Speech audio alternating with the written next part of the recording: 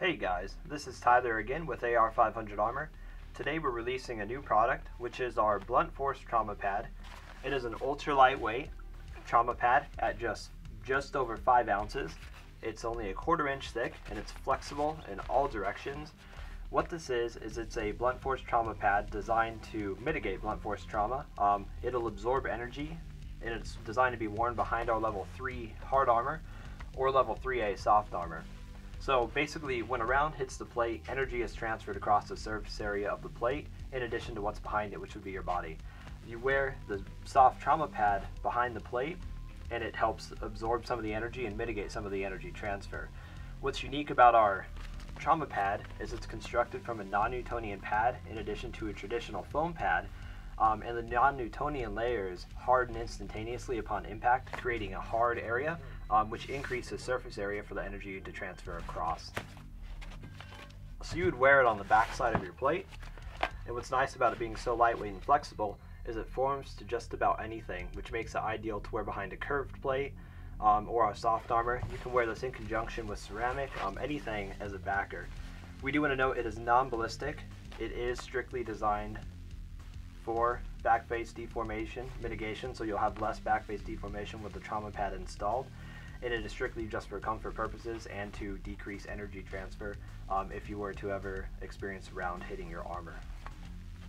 Alright, so to give you a quick demonstration of the principle of the non-Newtonian foam, on the right hand side here we have our non-Newtonian pad. On the left side we have what a traditional blunt force trauma pad would be made out of, which is actually just a thick foam. So in lieu of a live fire demonstration, which we'll have in a separate video shortly, we're going to show you just a small scale low velocity test by dropping a ball on each. You'll be able to see the difference in energy transfer and how a traditional foam absorbs energy versus our non-Newtonian back base.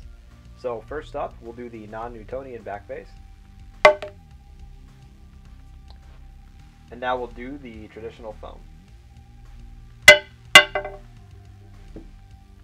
In a low velocity test with a steel ball bearing, you can still clearly see the difference between the capabilities and energy transfer properties of our non-Newtonian pad versus traditional foam, which is used commonly in older style trauma pads. Our blunt force trauma pad is constructed from multiple layers of our non-Newtonian pad in addition to a foam backing in order to aid in comfort. So again, this was a low speed, kind of a small scale test, and we will get the live fire test up as soon as we can. We're just working on production of that. Following this, we'll do a quick slow speed test just so you can see the difference one more time.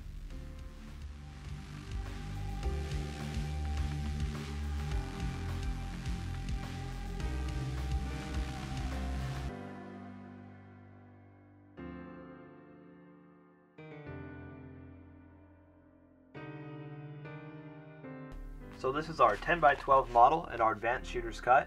Again, you can wear it with our level 3A, our level 3 hard armor, our 3A soft armor.